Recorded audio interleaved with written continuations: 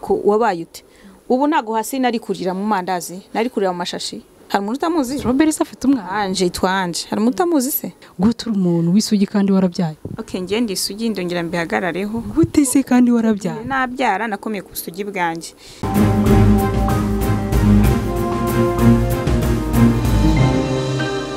turabasuje nanone abakunzi b'ibicu TV ni Kajete muri kumwe uko bisanzwe twongeye kubaha ikaze nyine mu kiganiro tugiye kugira tunabashimira cyane ko mukomeza gukurikirana ibiganiro biri ku bicu TV bakoze subscribe n'abatarayikora bayikore kandi bakande kari akazogera kari iruhande rwa subscribe kugira ngo bajye babona notifications z'ibiganiro dushyiraho rero murushaho gukunda ibiganiro byacu nyine mukanda like mubisharinga mubisangiza abandi ndetse munadusangiza ibitekerezo byanyu mu mwanya wa comment kuri uyu munsi rero wo tugiye kuganira nawe aradufasha twibwire tugiye kumuha ikaze mu kiganiro atangira twibwira yibwira abakunzi b'ibicu TV tubahaye ikaze mu kiganiro. Okay murakoze cyane abakunzi b'ibicu TV ndabasuje cyane mumeze mute amakuru yambi uko mumenyereye nitwa Misitatuma Jazz ndi umunyarwandakazi. Ukimara kuvuga ngo Misitatuma Jazz ikintu cya mbere kwanza abantu benshi bibazaho n'izina ryawe ni Misitatuma ni Misitatuma ni Misitatuma bifatanye donc byandikwa gute iryo zina nk'umunyarwanda twakibajije izina ry'ikinyarwanda ariko kuri wowe ntaryo twumva. Okay nta gitangaje kirimo ushatse wakandika Misitatuma cyangwa se ukandika Misitatuma nta kibazo ukandika Mista ku mukobwa Misitatuma nko kwandika M na L na Tatuma. Yes ushatse byandika gutyo Misitatuma cyangwa kwandika cyangwa bifatanye kwandika Misitatuma. Ku byangombwa cyangwa se mu ndangamuntu cyangwa passport byandikwa guteho?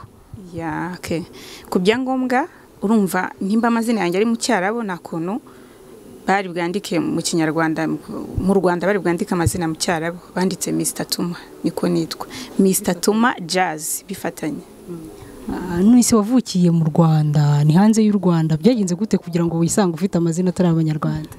So ngiye navukiye mu Rwanda abantu benshi bakunda kunkurikira barabibona baranabizi navukiye mu Rwanda gusa nakuze nisanga mu bigo bigiye bitandukanye ariko nyuma naje kubona umuryango mbana nawo ariko aya mazina ahantu yavuye ni umuzungu w'umubirigi wansanze mu kigo runaka ntabwo ndi kucyamamariza se ngo nyivuge gusa ndanagishima cyangire neza. Uwo muzungu nyine yari nk'aba sponsor nyine baza gusura abana babaga muri icyo kigo nibo banyise ayo mazina. Yeah karanagufata kugeza ni nyakunda ko ndi proud yayo. Mu byo bashobora kuba barakubwiye se bakubwiye ko ayo mazina asobanura iki nabo sobanura bwayo baguhaye? Ayo mazina Miss nawe urabizi ko Miss ni Miss ni nkuko wavuga ngo Queen naho ni nka titre ku mukobwa. Naho Tatuma mu cyara bisobanura ibyiza n'ibibi bivanze ushize nabisobanuye abantu benshi barabibonye. Naho Jazz niko avuga Jesus yeah. Umuntu akubonye ukunda kuba witandiye igihe kinini usengera mu idini ry'abayisilamu? Yeah idini ry'abayisilamu nabaye mu kigo kwa Gisimba urabona kwa Gisimba mba niga kwa Kadafi Nyamirambo n'abasilamu niga Islamique Rwamagana n'abasilamu ya n'abandi bantu bandeze n'abayisilamu urumva ni ibintu byagiyemo ariko jewe ntago ndakijijwe. Bivuze ngo uri umukristo gusa kugira ngo ubusilamu bumvemo birangora cyane. Uya nani mpamvu yo kubereka nimba bikunda se wumva ntacyo bigutwaye kubera iki? Tega kwitandira ndabikora ariko ngenda kijijwe nsengera zirofati. Ndibaza ko nta nicyo bitwaye nta nubwo twanabiteraho comment kuko biranakubera kwitandira. Hanyuma Misitatuma akora iki? Umuntu ashaka kumenya ise akora iki n'icyo akora hano twamusanze ni mu kazi ariko turagira ngo adufashe asobanure na bari abantu bakurikiye ibicu TV bamenye ngo akora iki bazaze banaguteza imbere. Yewe Misitatuma nkora ndi umukinnyi wa filimi ndi umucuruzi murabibona. Okay nkora na makeup mbega akazi kose nkuko nibabwenge nagakora uretse utuzi dutatu. Atwo tuzi dutatu n'utu akazi kamaye ubuzima amafunguro ntacyatuma nagakora niyo mpamvu ngumora amakangura ngo mwige gukora mwiteze imbere kuko nudakora nicyo cyagiye bazagushuka gukora ibidakorwa nyine. kariya kazi turiya tuzi dutatu utakora nutuhe kugira ngo nuwaba ashaka uravuze ngo utuzi twose uradukora ariko uwaba ashaka kuguhayaringa kuri utwo tuzi dutatu turagira ngo tuvuge ntazirushye na rimwe guhayaringa. Akazi k'uburange nago nagakora ndabizi ko gakorwa ariko njye sinagakora. Akazi ko kwica sinagakora. Akazi ko kugambanira igihugu sinagakora. Ariko kandi kose nigesha kazaba arako mu rugo uzanshakira akazi umamagare nze ngakore nta kibazo. Reka tuvuge ko umuntu ashaka kuroga undi ariko atari bumwice ari ukumuroga gusa atari bupfe wagakora. Uvuze ko utakica ariko ari ukumuroga ikintu runaka kitari bumwice. Nakubwiye ko ako kazi karimo kugambana, ako nako karimo kugambana ko twabigambanye niko kari muri ka kazi ariko nashaka kugambanira umuntu cyangwa se n'igihugu nago nagakora. Hanyuma rero tugitangira ubundi Misitatuma atuye he, atubwiye ibyo akora, ise ni muntu cyabaye hatabana nande. Urabona wambaye impeta ku rutoki uraza no kutubwira ko byaye niba bishoboka. Iby'iyi mpeta se songewe nuye Remera mbana ntago ndi mariye mubimenye nge sindi mariye nari babwiye n'ubushize babimenye ko Misitatuma atari umugore. Ntabwo ndi mariye ariko ndashakiswa nshobora rwose ndakeneye. You are single and searching. Yes, good. Then nibiguhire. Ndi umumama murabizi ndi umufiyemeri. Ufite umwana ndibaza umwana wari umuhungu harya yitwa gute? Usanzwe umuzi. Umwana ngiye yitwa Buramelaki. Njya mubona ku mbuga nkoranyambaga zawe tukiri no ku mwana umwana wawe wigeze kugira ikibazo ararwara. Turagira ngo dufashe wenda abantu bashobora kuba barabonye umwana ntibamenye mama we birashoboka. Turagira ngo dufashe tubwire kiriya gihe umwana yararwaye iki byagenze gute bameze gute? Kiriya gihe Raji yararwaye kanseri. Mwarakoze yarwaye kanseri ino side gutya. Abantu benshi barabizi twaramuvujije agera kuri tape nyine ubu ngo ameze neza gusa nubwo narashaka kumushyira mu itangazamakuru ariko ameze neza. Kanseri yarashize se cyangwa karacyarimo nago birashira neza? Bamukoreye ibishoboka byose bigaragara ko yavurijwe mu Rwanda ibutaro hano hagiye hatandukanye nyine. Ibizamini bye bijya no mu Buhinde ariko ubwo ni ku bufasha bw'abantu nyine mwebwe murabizi ko mwabigenjeje. Imana ni ukuri pe Imana izabaho umugisha simbazi bamwe ndabazi abandi simbazi aho muri hose Imana ibaho umugisha. Wigeze kuvuga ku kintu kijyanye uretse kuba mukora ubucuruzi nyine nkuko twabasanze mu kazi mukaba mukora makeup mwanagarutse ku kijyanye no gukina filime hari n'indirimbo mwagaragayemo mudakina role nziza reka mvuge gutyo. Ubundi watangiye kwinjira mu bintu bijyanye no kugaragara mu mafilime cyangwa mu ndirimbo ryari? Natangiyemo 2016 ariko ahitazamo icyo kibazo cyo kurwaza umwana ndetse hazamo na kantu ngira ngo mugarukeho ko gukenera kuba umwaritere runaka cyangwa umukinnyi runaka bigasaba ko bakwaka ruswa ariko ngiye ntago nigeze mbikora rwose. Kiri kuvuga kuri ruswa hari abagore cyangwa abakobwa bifuza kwinjira mu bijyanye n'ibyo byo gukina filime cyangwa se umuziki cyangwa ibindi kumenyekana runaka bagasabwa ruswa y'igitsina. Iyo wigeze uyisabwa cyangwa wasabwe ruswa y'amafaranga? Umbabarire wowe ugiye kubibona ko mbivuze ariko byabayeho inshuro zirenga 3 kwa ko nena ko ndavuga ati ngewe yari umuntu umwe uri kugusaba iyo ruswa. Barabinsabye abantu batandukanye ndabwira we yanjye nago nabikora kuba umukinnyi runaka ukomeye ntago bisaba ko ngoma gutanga ubuzima bwanjye uyanzatuza kandi nzabigeraho. Waje kubigeraho gute se waranze kuyitanga kandi ukabyisanga byagenze gute? Ibintu byose ubitwara gake kandi bigakunda. Mwabakobwa mwe ibintu byose mujye mubitwara gake kandi bizaza bikunda. Nariturije mba mu bibazo byanjye ndimo byaranakemutse ubu ndashima ko byakemutse. Mbona casting nyijyamo ngira amahirwe hari umupapa bita ngo ni Yibasiye arahamagara ngo vaye ikine ndakina urumva ko nabigeze buryo igaragare muri filimi n'ahandi runaka baragukenera. Ku bantu bashobora kuba barakubonye muri ya ndirimbo yitwa nde Sirivizo iriya ndirimbo Sirivizo yasubiyemo amenyerewe gusubiramo indirimbo babonye ukina role imeze nk'iy'umugore w'indaya reka mvuge gutyo uzi ikindi nkoresha ariko urabizi neza ko ariko yari imeze ndetse na nyuma yaho bitewe n'ibindi biganiro ugenda utanga hari abantu bakunda kuvuga ni indaya ishaje ahubwo yabuze abakiriya iki abo bantu bufite iki cyo kubabwira? Mwebwe mu njajinga kuri ubwo buryo niyo mpamvu natangiye mbabwira ko akazi kose kaguha ubuzima, kaguha amafaranga, ukishyura inzu, ukabona ukakora business yawe neza, nta cyatuma ngiye nagakora. Hariya baranyishyuye, mubwije ukuri ko nuramutipe ntago nari muzi. Nishyuwe n'umuntu runaka arambwira ati genda ukore wagitinga muri no ndirimbo, kandi ni n'ishuri ko narabigishaga. Hari abamabuja bameze kuriya pe, hari abamabuja bameze kuriya, nakanguye mu bwonko babona ko ibyo bakora atari byo. Karana akazi nakoze, ndishyurwa, ndarangiza ndataha, nta kindi. Ndishyurwa akazi kanjye ndakarangiza ndataha. Kuvuga ko akazi kose wagakora, turagira ngo dufashe tubwire nakahe kazi kabi wakoze mbere yo kugera kuri ibi, ku buryo uvuga ngo nahereye ahantu haba ariko ubu ngubu ngeze ahantu hasa neza. Akazi kabi naba narakoze, njyewe nakoze akazi ko muri hoteli. Sinyivuga iyo hoteli kuko ntabwo turi kwamamaza byanze bikunze cyangwa se gusebanya, ariko ako kazi ko muri hoteli karambangamiye cyane, ndetse ngera naho nirukanwa kubera ko nanze gukora inshingano zo gukora imibonano mpuzabitsina. Ndirukanwa, ariko ndavuga soka ngende. Wakoraga iki muri iyo hoteli tutari buvuga izina? Njyewe nakoraga nyine muri hoteli nasavingaga. Ninde washatse ko muryamana ku buryo bikuviramo kwirukanwa? Ni manege aho uri Imana ikubabarire, kuko nyuma yanansabye n'imbabazi ko yabonye ko ngiye muri gahunda.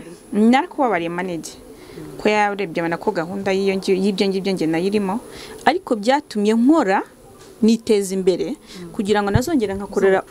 Yes, good. N'ubundi n'umukiriye wanjye n'abana be n'umudamu we rwose baza hano n'abakiriye banjye. Umudamu wese yarabizi ko manager yigeze gushaka kugerageza ibyo bintu kuri wowe? Ntago nge nigeze mbimubwira, ariko yaje kubyumva nyuma waranyegera. Ahubwo umudamu wenda ndamushima, yanegera aranganiriza. Tukiri ku bijyanye n'uburaya tunabivaho, abantu bavuga ko Misitatuma yitukuje, ni icyo ufite cyo kubabwira? Yisize mu korogo. Wowe unjajinga bikubwire, wumva ko ushaka kundeba ukabona ko nitukuje. Ufite imyumvire yawe. Ubwiza bw'umugore ni ugusa neza, ariko ubwiza bw'umugore nubwo ari ugusa neza, ntago ari ukujya kwiyandarika ngo yambare ubusa kuri social media. Nge sinabikora ibyo, ariko kwisiga amavuta nta cyambuza kwisiga, uko ndanayacuruza. Amavuta tukuza? Oya, curuza amavuta meza hindura uruhu. Wigeze uhindura uruhu rwawe se ngo urukeshe? Reka tuvuge gutyo wenda ntitubyite kwitukuza. Ntago nabikoze kera. Nzakunda kwereka udufoto twanjye twa kera. Niga Assinah. Hari abantu bakunda kuvuga ngo ahantu barebera ko umuntu yitukuje ni ku ntoki cyangwa se ku birenge.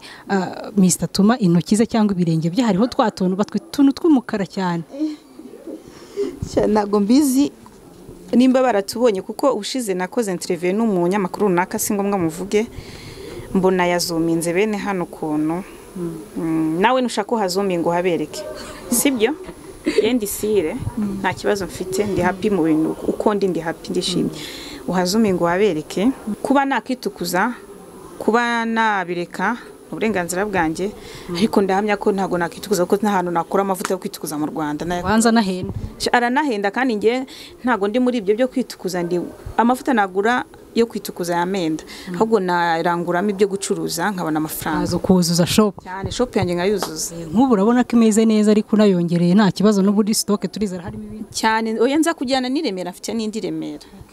Urumva ko umaze kwiteza imbere bihagije. Turagira ngo dufashe tubwire, hari umukobwa ushobora kuvuga ngo agiye gukora uburaya kugira ngo abone icyo gishoro. Misitatuma igishoro yagikuye cyo gutangira business? Yego, igishoro cyanjye kugira ngo nangire business, nari mfite amafaranga make kuri konte, menshi make nyine atajya no ku 100. Ayo mafaranga nza no guhembwa aho ngaho banyirukanye, yumva baramembye, nyongeraho ndagenda nguza banke. Maje guza banke muri Equity iramfasha imbere mubyeyi. Equity uri banke nziza cyane, ima amafaranga mbona igishoro cyane, kuko nari maze kuva mu bibazo.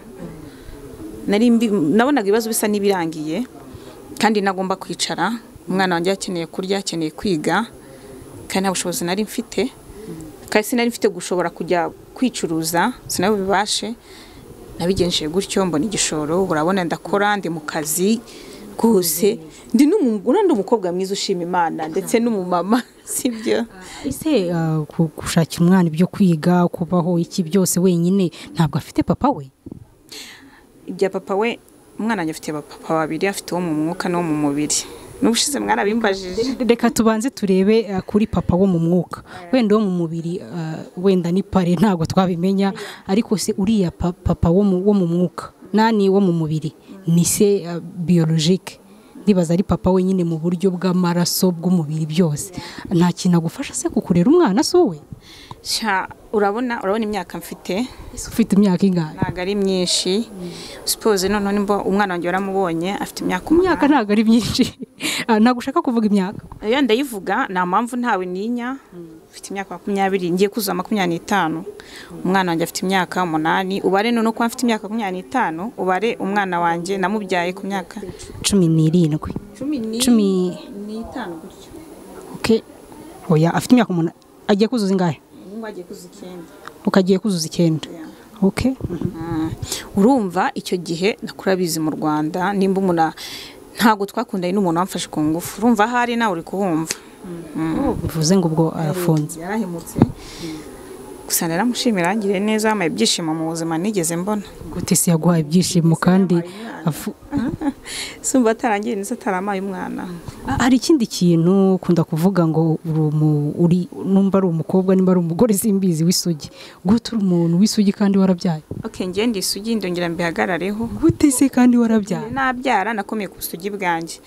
Birumvikana ko wabutakaje kugira ngo donc kuba warabyaye cyangwa kereka nimba hari undi muntu njya numva avuga ko yabyaye atarigeze akora imibonano mpuzabitsina n'isani. Kereka nimba nayo byara kugendekeye nka ukayikura kuri moto cyangwa mu mazi. Oya, cyewe narabyaye mfite umwana w'imyaka 8 ishike 9, ariko kuva icyo gihe sinongeye gukora imibonano mpuzabitsina. Niba mvuga ko ndi isugi, niba cyo ushobora kubona ashaka kumara amezi ukwezi kumwe, ariko ngiye imyaka ndayimaze. Sinzi wenda biterwa n'icyo wowe wita biterwa tatuma biterwa n'icyo kujya hanze nkamena kuko iyo nza yuko byara ndibaza ko wari wabutaye kugira ngo havuke umwana. Ugibwanye mfite indamezi 5. Wayitwitse gute? Turagira ngo dufashe uduhe ubuhamya bw'ukuntu watwise iyo nda. Ni ibintu biri mu rukiko biko byagice no mu rukiko haba hadeni umwana anje agaragaza papa we, ariko basanze aronguri hariya nyise umuntu wanenda yamviye mfite indamezi 5. Iyo nda se wayitwise gute? Niwe wari wayineye n'ubu.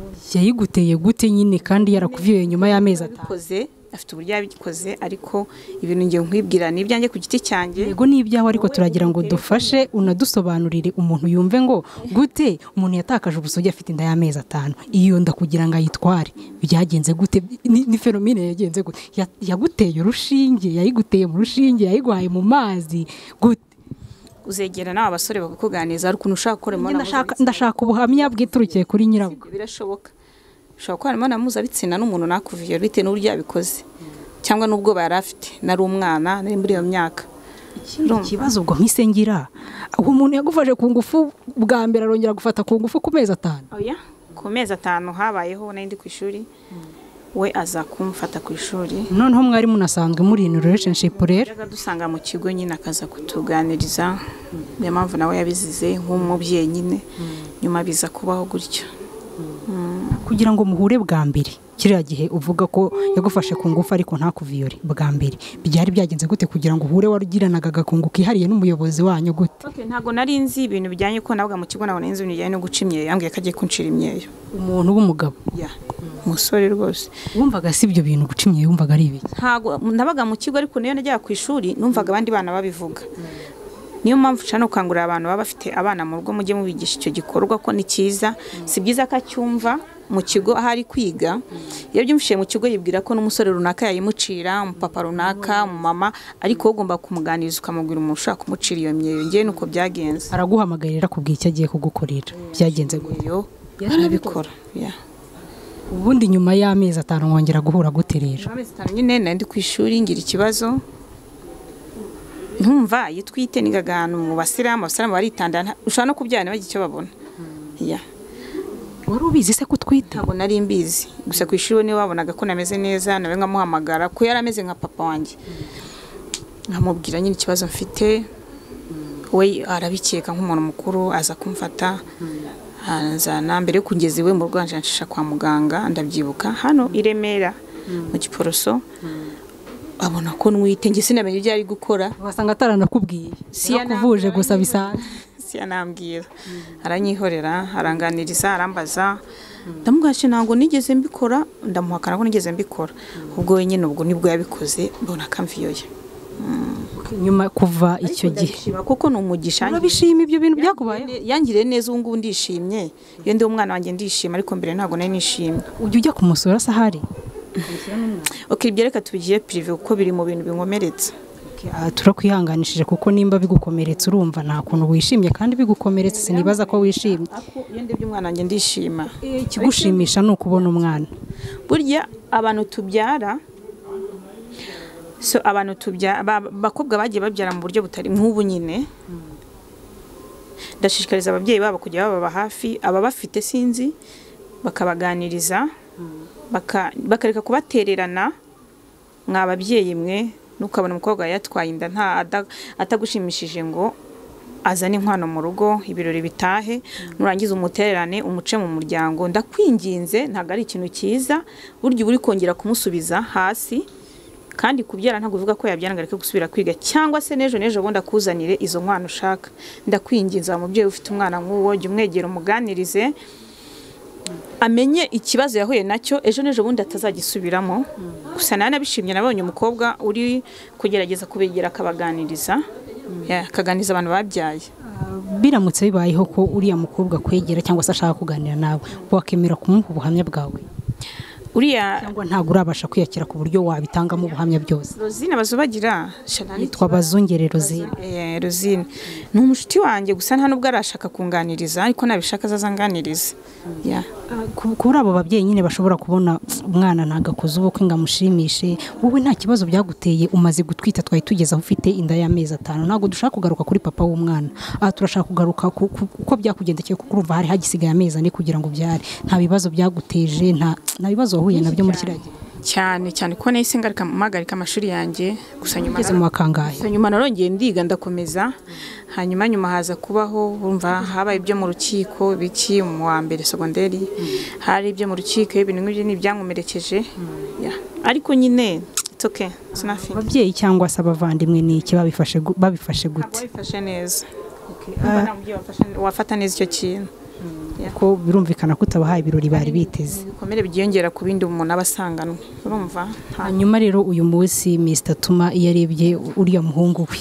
yiyumva gute iyo ndebye Raji niyongera se mu biro mfite iyo ndebye Raji noneho nkabona ko n'Imana yamugiriye ubuntu mpita niyongera ibindi biro hanyuma reka twongere tugaruke kuri wa Misitatuma nyine ufite amazina y'Abarabu kandi ari umunyarwanda byaje gute byagenze gute bariya unumve ko narerewe Rwamagana bizi kari mu Barabu Rwamagana ni mu Barabu cyane ni nawe wenda banandeze nyine ni mu Rwanda ariko haba Barabu benshi ndererwa Nyamirambo kandi abazungu banyise amazina n'undi n'abazungu ntabwo ari abanyarwanda bivuze ngo ababyeyi bawe ntabwo bari bakwise amazina se ubwo tugiye kwishije ababyeyi ibindi bintu birebire sima nshaka kubiganiraho siko muri ibintu byose bigukomeretsa noneho turaza kuganira kuri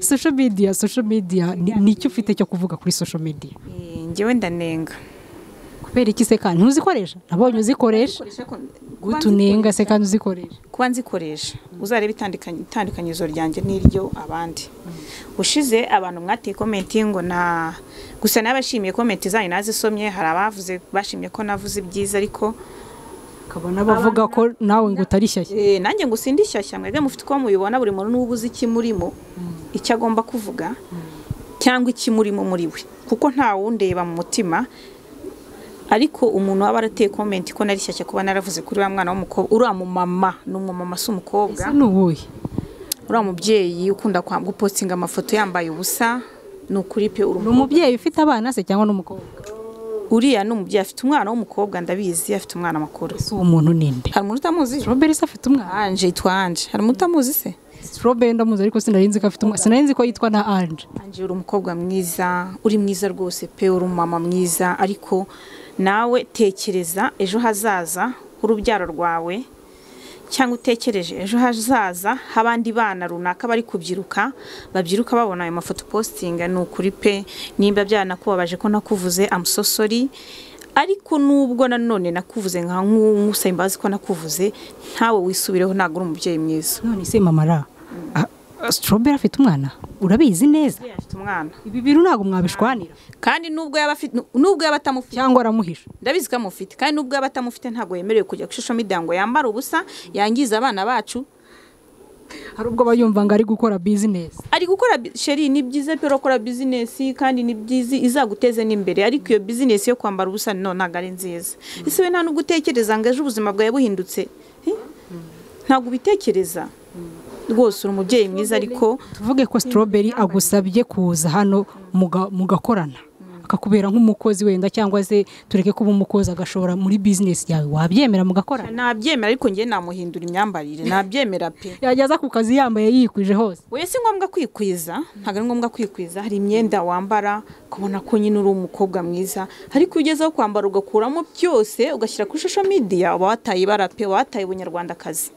Wa mubyeyi we, wa mukobwa we mwiza, ndabizi wabifashe nabi, mbono nanyohereje n'ama message, ariko pe isubireho.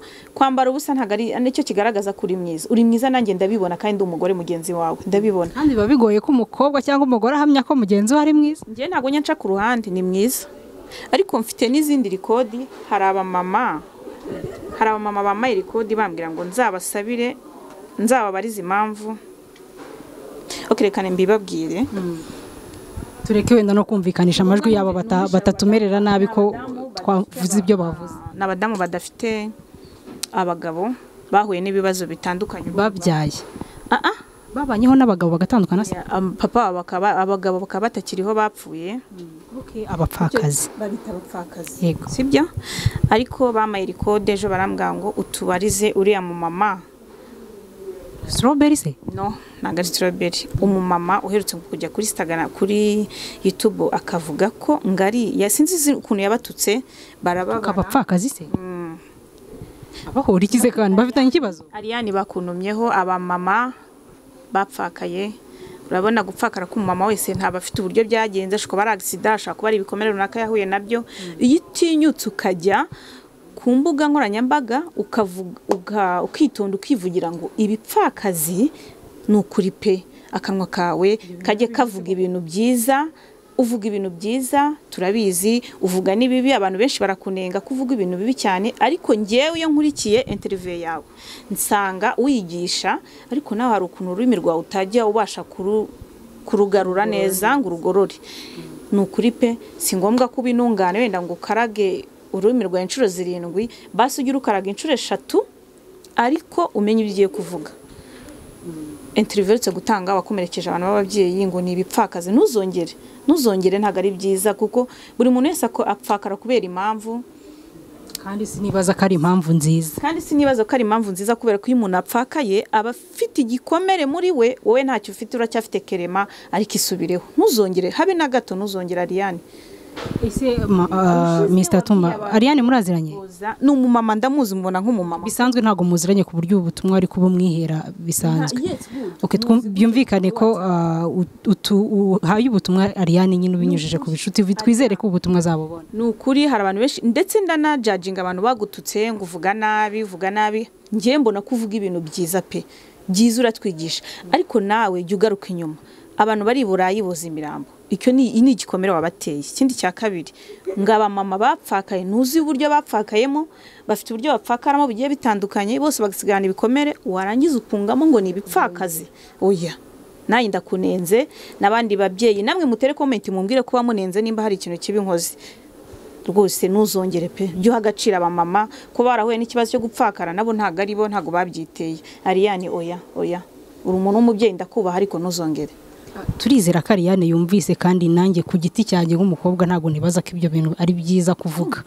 Tumva bidakwiye ku giti cyanjye, ubwo nundi afite ukundi hariya bibona wenda ntawamenya. Comment mutubwire iryo jambo yavuze nimba mwese hatarimo abo ryakomerekeje. Ni ukuri pe, ntago ari byiza kwifata ukabwira abantu ngo ni ibipfakazi. shaka kuba mfite abaturanyi bagize icyo kibazo, urabona amateka yabayeho abantu buri muntu wese agahura n'ikibazo kigiye gitandukanye, ariko si ngombwa kubatuka rwose, ndakwinginza mubyeyi we oya ntuzongere. aho ngaho ndumva haba hatutswe abantu benshi, haba harimo abavandimwe bacu, ababyeyi bacu cyangwa se inshuti, urumva hari benshi baba batutswe. None abo duturanye bazi ko mbo mu bintu bya social media bahise baza kunde bati tubabariza uriya mudamu impamvu atwubahuka. Ndibaza ko iki atari ikintu gikwiye kuba umubyeyi yavuga ibyo bintu, nimba yarabivuze koko yigaye pe, kuko ntago bikwiye. Hanyuma se abasirayi queen ngo barakubangamira cyane? Oya, abasirayi queen kuko ndabakunda, muri abana beza, ariko namwe mujye mwihangana mushyiremo n'imiyaga. Nuko hari abavuze ko impamvu wenda bakubangamira ari uko bakora business bakinjiza ngara amashyaro bafitiye. Nta shyari mbagirira kubera ko ntago akazi bakora ntago gahora, kandi ntago ari akazi gahoraho. Sibyo? Ni part time job. Yes, good. Nta nubwo ari akazi kanditse muri leta ku buryo avuga ngo arasora iki. Ariko kandi wowe imisoro wasanga ibikumereye na yihorere. Nubu hano nicaye ndakeka natinze hano ko ngiye kwishyura imisoro. Ariko namwe mwabakobwa mwe gukora ako kazi kanyu n'akazi kanyu. Sibyo? Ibyo ni ibyanyu. Hari umugabo twigeze kuganira yitwa Professor Niga aratubwira ngo abasirayi queen batangire batanga imisoro. Batanga imisoro bibyiyemerere, ariko none batanze imisoro byabigaragaye ko tushyigikiye kari akazi k'uburaya. Busirayi queen n'uburaya rega. Wishaka bavuga ngo bakora ukazi k'uburaya, sibyo? Ya. Abasirayi queen ni indaya. Wowe ubusa umuntu kwita umusirayi queen cyangwa se umusirayi mama wowe umutekereza nge nta muntu wabinyita. Hari ababikwita. Ubinyita nta kazi kiyo nge mfite uko mbayeho, wanabibonye uko mbayeho mba ndi mu kazi kanjye, sibyo? Ikindi kintu ngarutseho, hari abantu rwose nabashimye kuri comment bavuze ngo makeup zanjye ngiki. Ziriya makeup impamvu nazisize, nakoze interview ku manywa, ariko ziriya makeup ngiye nkora na makeup nayo babwiye ni makeup z'ijoro. Sibyo? Wagiye gukora interview ku manywa wisize makeup z'ijoro gute? Nabikoze mbishaka kugira ngo hari abakobwa bakenera makeup z'ijoro bakazibura. Wa mugana hari nabavuze ko nari ndi mu kazi kanjye, ndi mu kazi. Byatumye mbona n'abakiriye kuva icyumweru kimwe gishize nkoze interview. Babonye ko mfite makeup z'ijoro, ubu natangiye ko n'abakiriye ba makeup z'ijoro. Ariko ngo nakazi ko kumesa imyenda no gukoropa mu rugo byose urabikora? Ngewe nta kibazo pe, nukambonera uzamamagare. Nawe nukabona akazi ko gukoropa, kufura uzamamagare. Akazi kose uzafungira iduka ugenda ujye gukoropa. Nzashaka onsiga ntago sumubonye uriya bahari. Uzagenda usige huriye ubundi ujye gukoropa. Cyo mfa n'amafaranga anyinjiriza. Bose nyuma y'ibyo umuntu akubwiye ngo araguha amafaranga arashaka kugenda mukaryamana. Ngiye ntago nabikora. Kuko igihe nabyanze ndi mu bibazo nyene y'amafaranga. Ubu ngubu Imana yagiye ibicogoza ntago aribwo nagiye gukora uburaya. Sinshobora. Wigeze kutubwira ko uri umudamu nyine ufite umwana, ntago uri umugore, ntago uri mariye, ariko uri umufiyemere. Yes, kandi unavuga ko ukiri isugi. Ariko ngo hari umuntu umwe wakemera guha ubusugi bwawe. Cyane dekati nabo muha kubera ko yangiriye neza. Kubera iki se aramutse akubwiye ngo ubu nonaha ubusugi bwawe ndabushaka, wateguka musanga hari? Nukuri n'amatike nayashaka kubera ko yangiriye neza. Rega yatumye nseka. We ntago nzi ntago najyaga nseka, ubuzima bwanjye sinigeze nseka, nsetse muri uyu mwaka. Wumva se bitamize nk'igikorwa cyangwa se ikintu gisebetse kumva umuntu yihandagaza akavuga ngo ngewe Kajete cyangwa se ngewe Misitatuma ubusugi bwanjye hari umuntu hariya nabo? Ngewe ni ngewe uzi igikorwa dekati yankoreye umutima wanjye. We nta cyuzi nuriya nacyaze, ni ngewe ukizi. Sibyo? Dekati mwari musanzwe muziranye cyangwa mwamenyanye kubera ko yagufashije nyine muri kiriya gikorwa uri bunabwire abandi cyane? Oya ntago barakizi, benshi barakizi. Oya natwe tuziranye, twatwandikirana gutyo bisanzwe kuri Instagram. Mukurikirana cyane nkabana nyuma gufasha mu gikorwa cyo kuvuza umwana. Cyane aramfasha, umwana wanjye aravurwa. Nari nicaye negeje kumujyana mu Buhinde, ariko we yes good. We aramfasha navurirwa mu Rwanda. Usumva atarangiriye neza. Ku buryo wumva aricyo gihembo cyonyine wamuha? None se ko na juru mfite, iyi si sinanayimwifuriza dore ibibazo birimo. Gusa navuga ngo ndamuhino se nibazo birimo. Ikintu cyonyine wumva wamuhemba. Niyo mpamvu nanjye nabukomeyeho. Uramutegereje paka natabawe ntawe? Oya nta singombwa natabawe, ariko pe abinsabye nabikora. Wetse ko nawe batabinsaba ntago umuntu akora ikiza ngo aziturwe. Ibi bintu arabizi ko ari we muhungu wenyine ushobora gutakaza ubusugi bwawe cyangwa ntabyo? Just arabizi. Mbo nyuma yo kubimenya ndibaza ko mwakomeje kuvugana. We wumva bivuga iki akubwira? Ntacyo ntumutafa aho ngaho nyine turandikirana bisandwa agaseka, nawe wabonye ko abipostinze akisekera gusa. Ahora yishimye kandi ahora duha n'ibyishimo, nawe urabibona. Naho abantu nyine mwatiye comment kuri makeup zanjye, abasheri ndabakunda cyane, mwarakoze kunjijura, ariko mbabwire ko zira makeup ngiye nari ndi mu kazi. ziriya make up ni iz'abakobwa bagenda ijoro nagize ngo mbona abakiriye n'abo baslay queen bazo basiga basiga iz'ijoro ukamusiga yambaye ubusa ukamureka akagenda ntacyo n'akazi ke urumva ko njye nashatse kuzerekana kuri social media kuri YouTube ngo muzibane kubera ko ndazifite ariko bo bari barabuze aho bazikura. Reka tunabyibutsa abantu kuko ora make up bazazi kuko uranasa neza. Uko ubushize mwambonye niko ndi gusa mumbwire. Jewe zira make up umuntu azidiskeseho nanamushimye ko yazivuzeho ariko ni make up z'ijoro nashatse kujyana yamamarize mbona abakiriye nanababonye mwarakoze rwose abaje ndabashimira namwe muzi cyane nizamwa muri kuzibona nizamwa ariko ngo mu rukundo wowe na Damuru bimeze neza. Damuru Selemani yosha ukuntu nasetse noneho ewana ndanamukumbuye ni umuntu wakiriye ubuzima bayemo kwa gatatu twari turi kumwe n'umuntu wakiriye ni iminsi ibiri gusa ku cyumweru no kuwa mbere n'umuntu wakiriye ubuzima mu minsi ibiri ugahita umukumbura gute mwebwe mu bifata kundi kuntu mukumva ko ari ibyo nyine ngo umugore n'umuhungu bahuye ngo bakoze ibihoya Damuru yo turi kumwe mbona twe ntago tuvuze ko ari ibyo mwakoze tuvuze ko we na Damuru biri kuvuga ko muri mu rukundo rurahari cyangwa oya Damuru yo turi kumwe abasha kwakira nyine ndamuganiriza ku buzima bwanjye nawe akanganiriza kubwe kandi nkabona ko yakiriye n'ibyamubayeho hari umuntu ashaka kwakira bira bibazo Damuru ahuye nabyo ese wowe nyuma yo kurwaza umwana ubu wakiriye ubuzima bwawe neza cyane ubu nyine ubu ndimo ndi kubuzamo neza nawe kandi urabibona namwe murabibona byumvikane ko Damuru muri nko guhozanya amarira cyane dushaka tunahozanye none se ubona atababaye akuzi kurwara impyiko kiko ni kintu gikomeye kuko yarari n'ahantu hakomeye cyane nawe yahura n'umugore buri yarababaye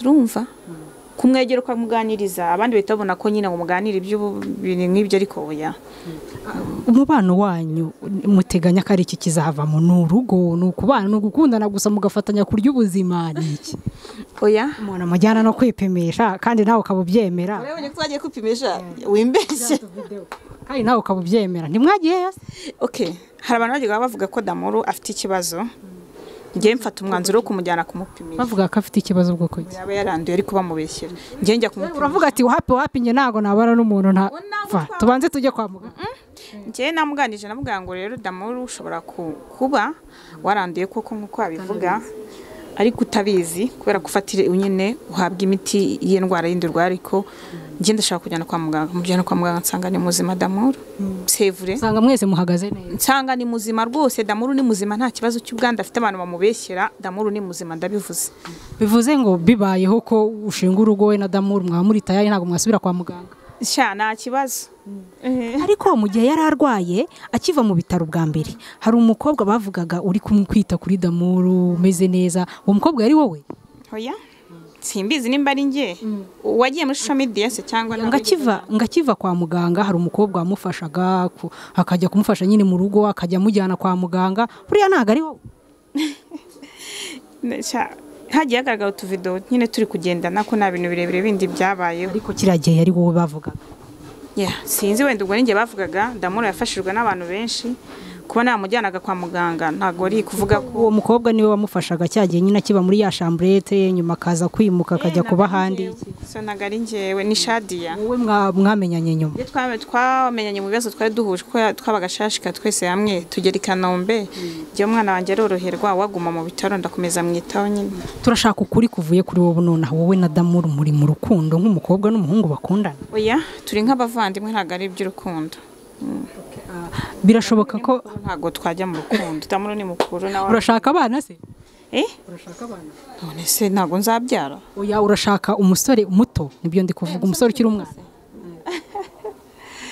ntago nshaje cyane ku buryo nayo gushaka umuntu ukuze ndacyari muto wanavuze kuri single and searching utari mariye uri no kubereka ku rutoki babwira ati iyi mpeta ntibayitekerezaho byije ko iyi mpeta iri ku rutoki rwambara fiance ayo mwakabyara mwe buriya nta wundi wazaba kubita n'agaciro ka iyi mpeta yari amenze warayiyambitse cyane ayiguze ndayiyambika bitewe nuko yamenze bivuze iki ku mukobwa kuba yagura impeta akayiyambika nuko aba yaragumiwe nuko aba yabuze undi neza akayimwambike bite ushobora gukunda impeta bitewe n'amafaranga ufite wanayikunda ukayigura ukayambara ese uri kwambaye rinete ni umuti nanjye ubu ni umuti ubwo hanyuma umuntu ushobora gutekereza Misitatuma nk'undi muntu cyangwa se nk'uwo Slay Queen nyine turagira ngo ugire ikintu babwira usoze ugira n'ikintu n'ubutumwa ugenera nyuma yo kubabwira nyine bagufata nk'Slay Queen cyangwa iki turagira ngo ugire ubutumwa usoza ugenera abakobwa babyariye mu rugo iwabo.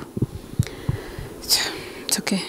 Wowe wumva ko undeba live ukumva ko ndo Slay Queen cyangwa se wamfata ngo Slay Queen byayobeye wowe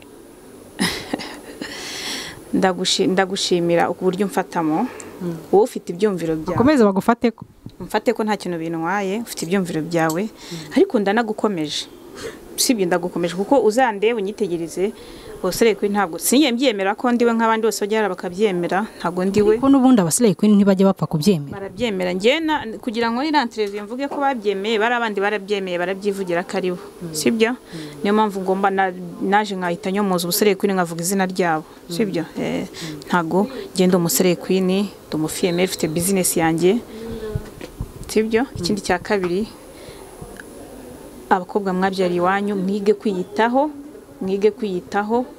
mwige gushaka ibyo gukora mumenye ko abasore mwabyaranye nabo ntago nsigaye mbona baranahindutse sibyo kandi umusore ntago utera inda so akakureka nibizatuma wumva ko ngo ubaye igicibwa ngo ubuzima burarangiye no sibyo nanone nkagaruka ku basore baterinda abakobwa bakabanga ndabanenga cyane wajya bamanga n'abakobwa bita iki se Yangiresi baraniye wambonera igisubizo cyabo kandi Yangiresi mama Diamante I love you ndanagushima ko uri umubyeyi mwiza aho uri ubuzima bwose uri gucamo ufite ibyishimo bya Diamante kuko ubu ni wowe ufite igisubizo kurusha abatabasha kubyakira we nabonye ko byakiriye umunezero ufite iyo ureba Diamante ku ruhande rwawe urishima cyane nicyo cyo nagushimiye ko abashe kwakira ubuzima bw'umwana wawe ko papa we nubwo yagira ate nta kazi kuzamwihorere sibyo ufite ibyishimo mu biganza byawe cyo nyine kirahagije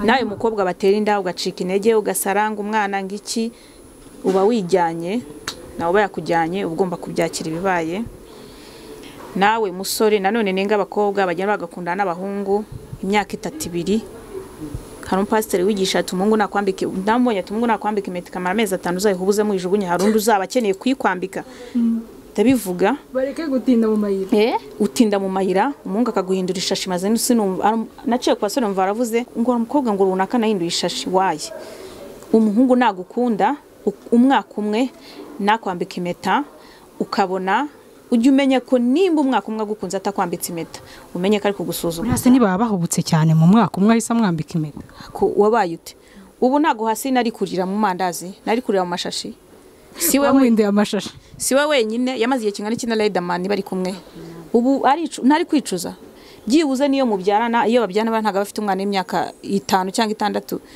sibyo byishimiro bafite iyi saha mama Diamante Yangiresi afite ibyishimo mu biganza bye we yakuyeme sheki ibisubizo arabifite sibyo cyane ntago yaruhiye ubusa ariko ugakunda n'umusore imyaka 2-3 yaraguhinduye ishashi wa mugani ni ishashi ngenda nabivuga uba barazanera amabuye kandi namwe ariko Assinah ntago Riderman yigeze amwambika impeta ngo amuhindure ishashi nakundanye turabizi twese turabizi ikindi kintu nengaho ni gute wa mukobwa wumva ko nimba ukundanye n'umuhungu ugiye kujya kuba mu nzi we uzi ko buryo mutandukanye sigara avuga kuri ishashi oroshya rindi couple nza kubereka muri no minsi ariko ubu ufite amakuru yakure yafite nukuri ntago mbeshya ugasanga ubikure oye mba mbizi cyo mbwa ko mba muri social media nyine makuru mba nyafite ijo busy yanyu ibintu byayo busy yanyu ivuga ibintu byinshi cyane kandi yanabitwereka ariko tukiri aho ngaho wabonye imyanzuro bazayina na bamwe barwaye na basandrine nabandi nabaje siribuka n'amazina yayo wabonye imyanzuro bafatiwe kandi ni inshuti zawe sinshaka kubivugaho kuko byambabaje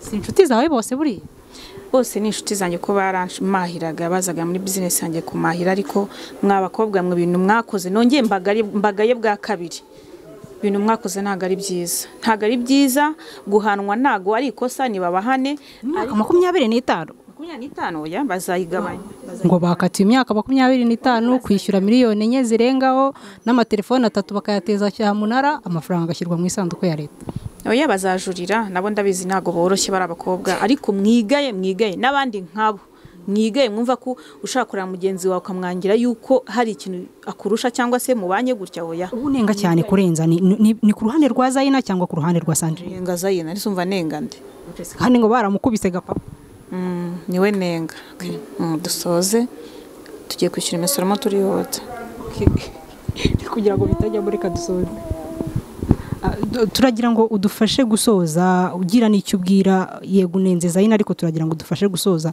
ugira n'icyo ubwira mugenzi wabo Sandrine pole sana aho uri ndakwizi ntago umeze neza ariko ibyakubayeho nawe warize ni ishuri wari warize andi mashuri ariko ari n'indi shuri ugezemo yabonye kandi ka diplome indi diplome wabonye nawe nimba ufite ingeso yo kubatwara abagabo b'abandi wisubireho ariko ibyo byarabaye byaranarangiye gusa nawe nk'abashuti bawe ushaka kuzagerageza ugasaba imbabazi wenda bakabagabanyiriza imyaka 25 ni myinshi ku muntu mwabanye mwasangiye umugabo nako se n'umugabo nura n'uburaya niko nabyita mwasangiye business mwareranywe n'ukuri pe nawe ushyiramo imiyaga turagushimiye cyane Misitatuma wakoze cyane kuganira natwe ku kiganiro cyiza ku nama nziza utanze turizera ko hari benshi bize mu byo uvuze hari benshi bagiye kugira ibyo bahindura kubera wowe nanjye ndabashimiye marakoze cyane ashaka kugukurikirana ku mbuga nkoranyambaga yanyura hehe umuntu ashaka kuza kuguhahira